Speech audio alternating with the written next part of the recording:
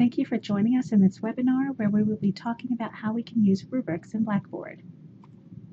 Rubrics are helpful when you're grading in any environment because it increases communications with your students. From the beginning, you can clearly express to your students exactly what you are expecting them to accomplish in the assignment. Once it's been graded, the rubric provides excellent feedback to your students. As you're grading your assignments, you'll find that the rubric will help you stay consistent and objective.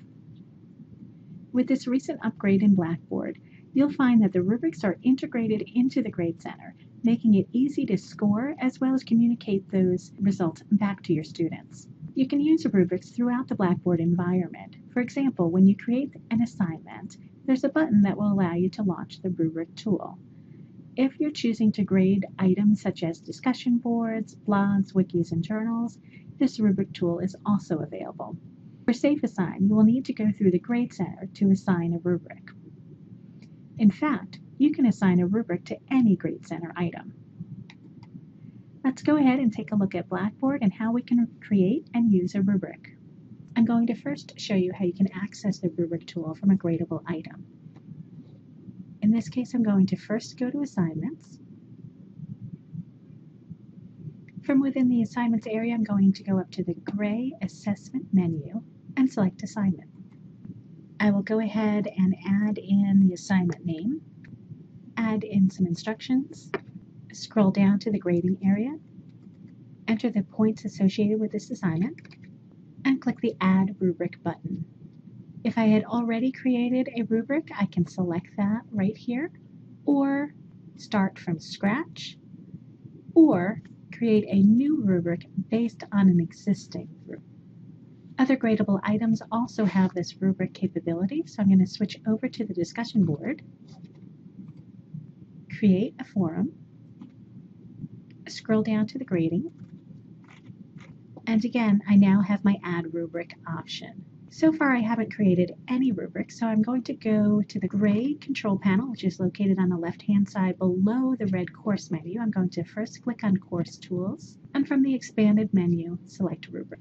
On this page, I'll go up to the gray Create Rubric button and enter a rubric name. This rubric was designed by Dr. Jeffrey Kwong in the College of Nursing at Rutgers University.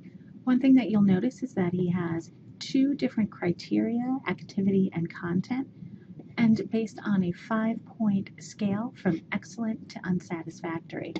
What we're going to do is replicate this same rubric in the Blackboard environment. I'm going to scroll down a little bit down to the rubric detail area. And this default rubric has 3 criteria: formatting, organization, and grammar, and 3 different levels of achievement: novice, competent, and proficient. This is very different from the rubric that Dr. Kwong has developed, but we can adjust it as needed. So the first thing that I'm going to notice is that I only need 2 criteria. So I'm going to come down to grammar, click on the menu option, and select Delete this row. You'll notice we have the 3 different levels of achievement, and we need 5. So I'm going to go up to the Add Column option and click twice. All of these labels and headings can be adjusted, so I'm going to go to the formatting one and select the Edit option to change that one to Activity. Likewise, I'll change Organization to Content. Across the top, we're using a 5-point scale, and you'll notice we've got percentages that are here defaulting. But up at the top, I can switch that to points here. You'll also notice that I can actually use a point range. So if that makes more sense for your grading, please go ahead and change that to point range. So now I'll change novice to excellent, competent to good, proficient to fair, and now the 2 new ones. And now the points and descriptions. Again, I'm simply going to the Word document, selecting the text there, and pasting into Blackboard. If I need to reorder any of my criteria, I have a menu option up here that will allow me to move them around as needed. Once your rubric is all set, go ahead and click at the Submit button at the bottom right or top right. Your rubric is now ready to be used and attached to any gradable item.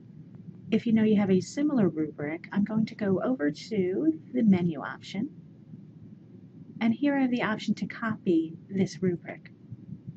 You'll notice it's named with copy of basic discussion, and I can go back in and make any edits as needed. I don't actually need this, so I can come over here and delete. Rubrics can be assigned through the Grade Center as well as any of the gradable areas other than Safe Assignment. In this case, it's a discussion board, so I'm going to go first to discussion board and into the options for Unit 1. Scroll down to the grade area, select my rubric,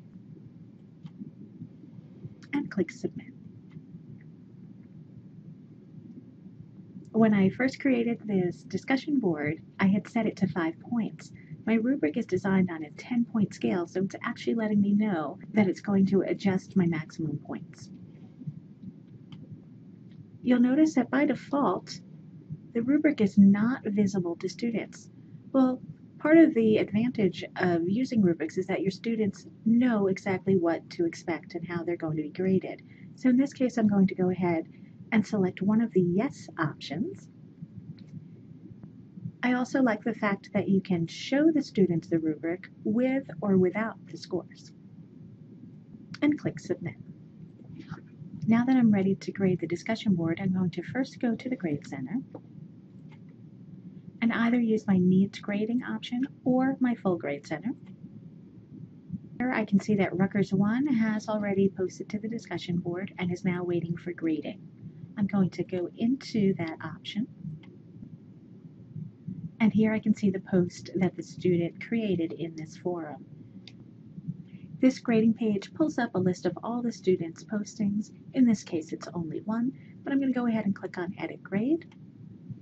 Here I have the overall grade as well as feedback and grading notes if needed, but I want to go ahead and use the entire rubric. So I'm going to click on this button over here, and here's my rubric. This student gets a 4 for activity. I have the option to enter feedback if needed, and content was a 5. Once the rubric has been completed, I can scroll down. Here I have the option to override the automatic scoring. So I gave the student a 4 and a 5. They're both weighted equally, so we've got 9 points out of 10. But if necessary, I can go ahead and increase or decrease that grade. Here I also have the feedback option, but I'm going to go ahead and click Save. That saved the information on the overall rubric, but it's important to do one last save grade. I can return to the grade at any point to make adjustments. By clicking Edit Grade, I have access to the overall grade, but I can also go back into the rubric itself and make adjustments as needed. In order to make grading faster, you can actually select an entire column worth of levels. So in this case, I'm going to click on Excellent, and you'll see that Excellent has been chosen for each of the criteria. And again, if I need to make adjustments for a particular criteria, I can go ahead and do that.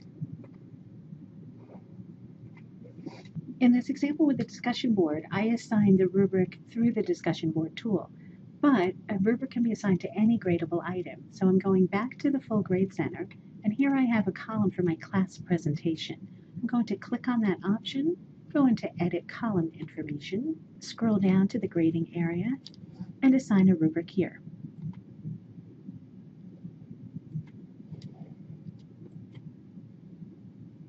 Again, the default is that the students are not seeing the rubric, but I can switch that. Now that the rubric is associated with that assessment, I can access it from the View Rubric button. Thank you for joining us in this webinar, and if you have any questions at all, please contact the Office of Academic Technology.